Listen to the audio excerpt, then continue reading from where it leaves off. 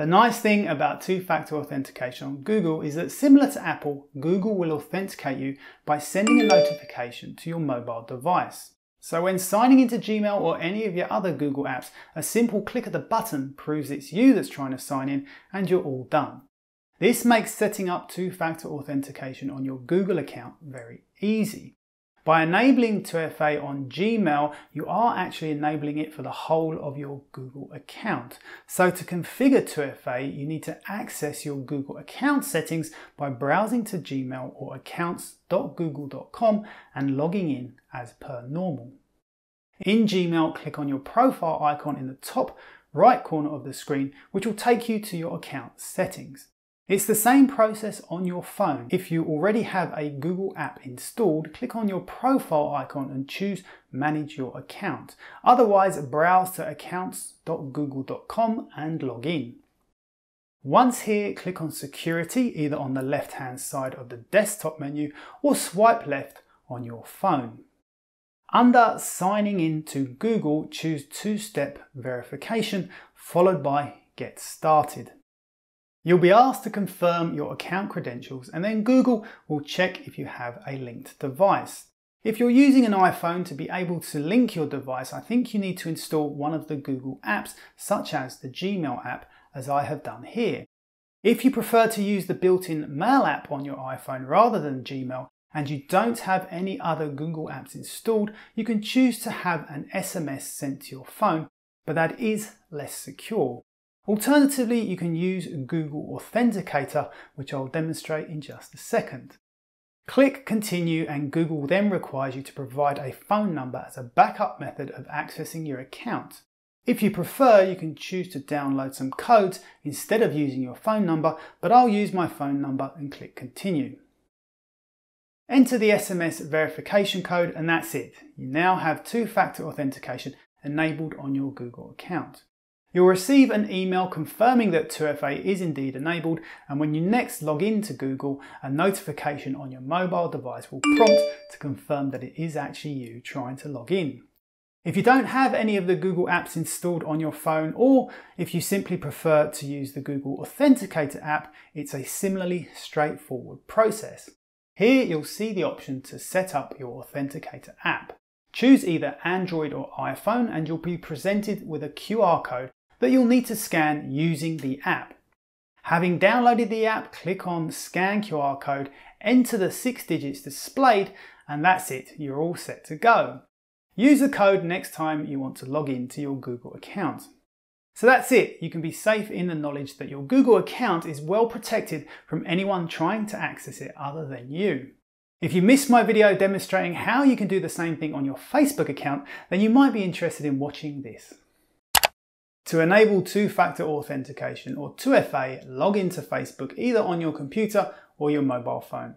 I'll demonstrate the process first on desktop, and then we'll switch over to mobile. As always, links to skip ahead are in the description below.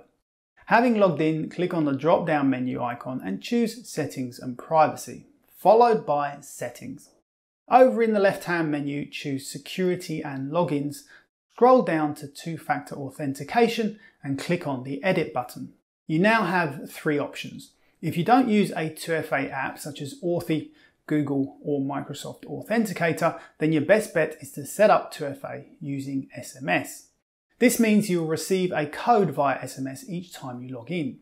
This is the least secure method of implementing 2FA because getting access to your SIM card or porting your telephone number is a lot easier than unlocking your phone and getting access to a 2FA app or using a physical security key.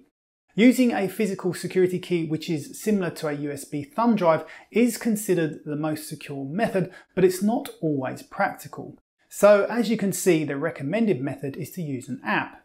Having clicked on the app, we're given the usual option to either scan a barcode or enter the key manually.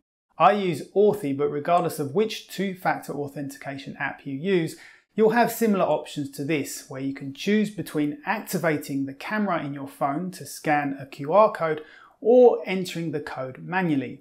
Having scanned the code in Authy, I simply need to give my new 2FA account a name, then back on Facebook, if I click Continue, I then need to enter the code displayed in the Authy app to synchronize my new account.